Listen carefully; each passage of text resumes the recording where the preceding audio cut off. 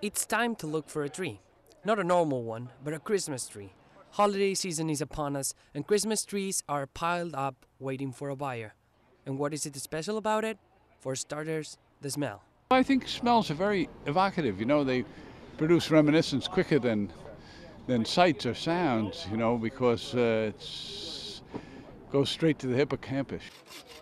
Boston Christmas Trees has been in the same Allston's parking lot for more than 40 years, and his owner, Chris Gregory, has some loyal customers who have been here from the beginning. 3 generations are coming right to this same spot with the same guys who have been running this place. When you come to buy a Christmas tree, you have to look for something in particular. But how can we decide which one to buy? Well, there's a process that you go by. First, you pick up the tree, push it down on the ground as hard as you can. You watch the way in which the branches fold out. Then you look also to see whether or not any of the needles fall off.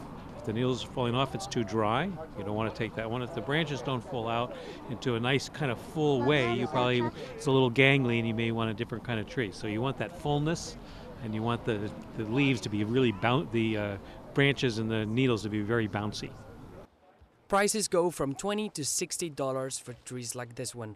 And once you decide which one to bring home, you just have to, well, go back in time.